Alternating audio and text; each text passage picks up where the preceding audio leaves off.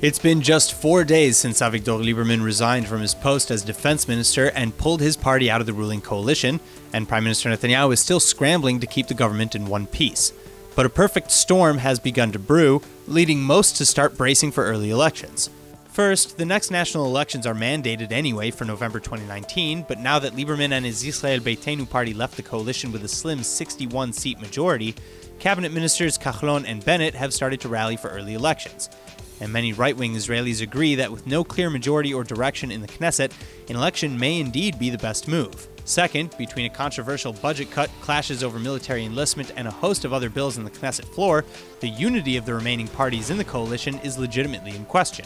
Still, Netanyahu has for now taken up the defense ministry position for himself and will attempt to at least keep the government from collapse until his term comes to an end. And Likud officials agree with him, saying that, quote, "We have a nationalist government that could continue for another year," and that the smaller parties in the coalition are behaving irresponsibly by creating unnecessary instability.